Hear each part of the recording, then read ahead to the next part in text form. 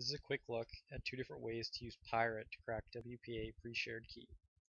I'm using two Backtrack machines in a client-server configuration and a MySQL database.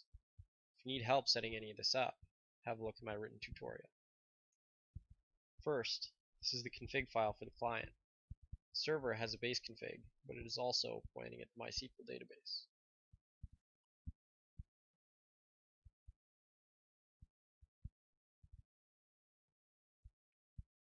Next, I'm going to set up the wireless access point.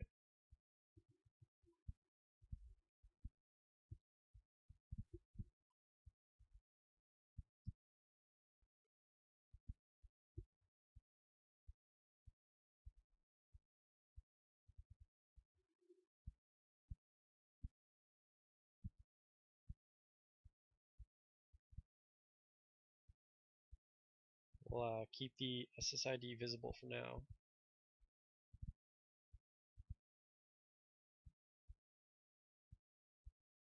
Password is capital P, @ $5, lowercase w, 0, lowercase r, capital D. First method of using Pyrit is to build a database of pre-computed PMKs. This can be done without capturing a WPA handshake as long as you know the SSID. Then you can use the database afterwards to attack a handshake much more quickly.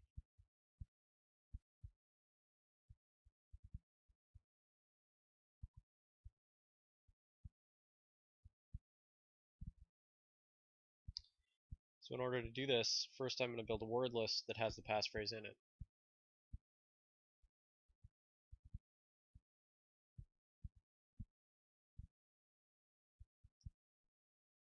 You can download this script from the tutorial.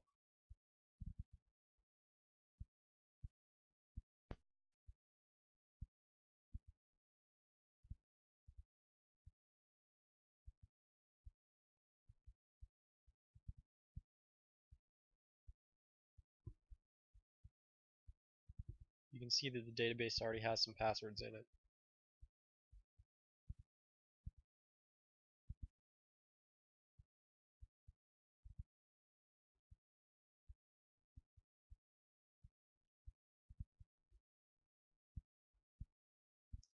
We'll import the word list.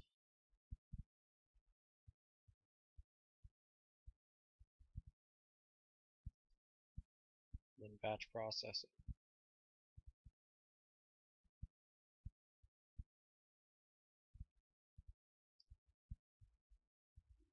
Once this SSID is finished, we're going to add a couple more.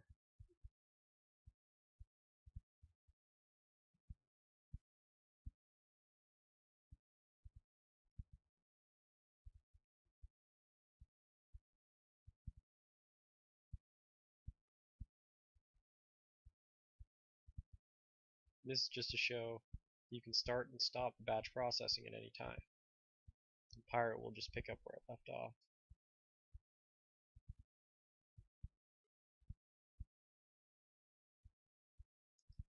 Now that we have a database with some PMKs in it, we can capture a handshake.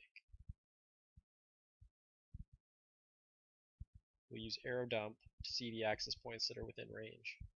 You can only do this if you're not already connected to an access point.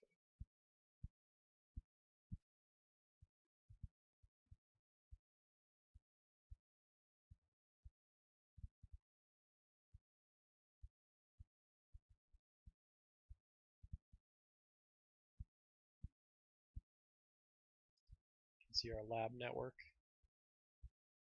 access point.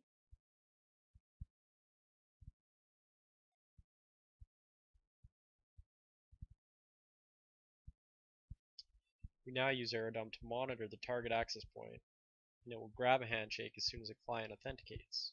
This works about 90% of the time anyway. To speed the process up, we use airplay to force clients to deauthenticate.